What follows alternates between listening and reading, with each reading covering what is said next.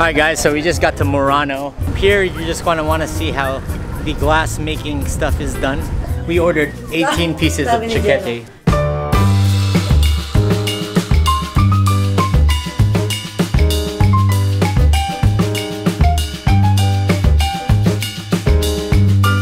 What's up, Jaycationers? It's day 3 here in Venice, Italy. We're about to leave our Airbnb. It's a Sunday, so we're gonna find out how life is here in Venice on a Sunday, what things are closed, what stores, what restaurants, and everything else. But we're gonna head over to Murano and then maybe Burano.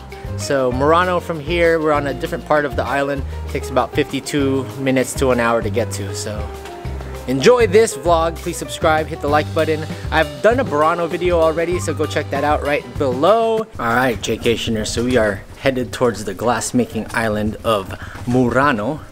We've got the family in the back following me. I gotta be the team leader, basically the tour guide of this trip. So 59 minutes away is the glass-making island of Murano. We're gonna go check it out. It's a Sunday, so hopefully some of the glass-making is still going on, but if not, we'll be in a quiet, closed-down island. So I'm not sure if that's what my Airbnb host told me was the narrowest street in all of Venice, but it could have been. I barely fit through it.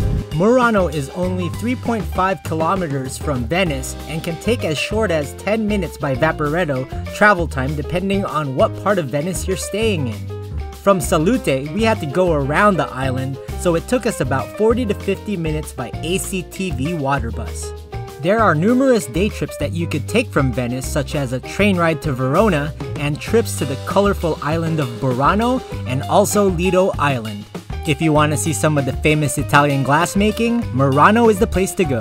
Alright guys, so we just got to Murano, about a 20-minute ride from where the train station is on the line 3. We got off on the Colonia stop. Now the Colonia, there's different stops in Murano, but the Colonia stop is where all the glass making is. So it's the very start of the island and then you can walk your way in. Hello! Hello lang? Hi vlog! Hi vlog! Oh my God! Oh, we are in Murano, the famous glass factory. So we're very much interested to take a look at all the pieces here. Let's just go to that cemetery right now. Come on. No, I don't want to do that. The cemetery is on the Isla di San Michele and neighbors nearby Murano. So that island, like I said, on the other side is the famous cemetery island of Venice. So they have all the monuments and crypts of all the Venetians through the years. Daming mumo. Nakakatakot. Along the way, we saw storefronts which sell some of the more expensive Murano glass on the island. Murano doesn't have as many colorful buildings as Burano does, but Burano is just like a 30 to 40 minute boat ride away. Here you're just going to want to see how the glass making stuff is done and also just walk around it. There's more canals and it's more brick buildings in this area, so a bunch of brick buildings and canals. Surrounding the canal and beautiful brick buildings of Murano hang the flags of the European Union and the flag of the Republic of Venice, which features the Lion of St. Mark. We visited fairly early on a Sunday morning just as shops were about to open for business. Hey man, why don't you want to take pictures? Too hot. Where's that colorful buildings? Those colorful buildings are actually in Burano. Check out my past video on this colorful island linked below. Gang. Gang gang. So it's definitely a lot more solemn here on a Sunday, a lot quieter. Still a few tourists roaming around. There's a few restaurants and bars open and a few more stores, but for the most part, a lot of things are closed. Once you reach the middle of the island, you will see the Chiesa di San Pietro Martire and the clock tower called the Torre Del'Orologio. In front of it is this beautiful glass display that gets swapped out every few months or so. So this right here is a pretty cool picture op. You get a little clock tower in the back with a glass tree, obviously with the glass made here in Murano. Nice and relaxing feel, right next to a church, hanging out. Parents are shopping.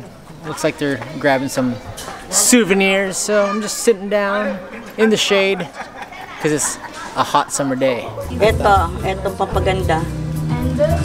Itong papaganda. Around this part of Murano, you'll find numerous arts and craft shops that sell some of the island's glass. Although some glass may cost a fortune, there are plenty of glass souvenirs that are sold at a budget price.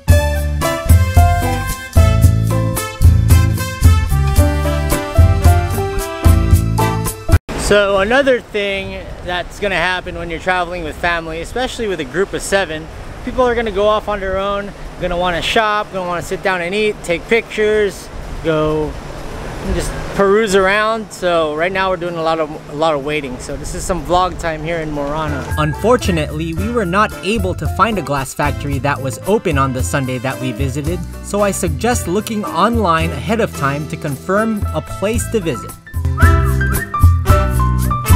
So like we've been waiting for the fam for like the last hour or so, bro. Yeah. I mean, we're enjoying the scenery and stuff, but like when you're waiting around, I'm trying to do something. Yeah, cue the Jeopardy music with some B-roll.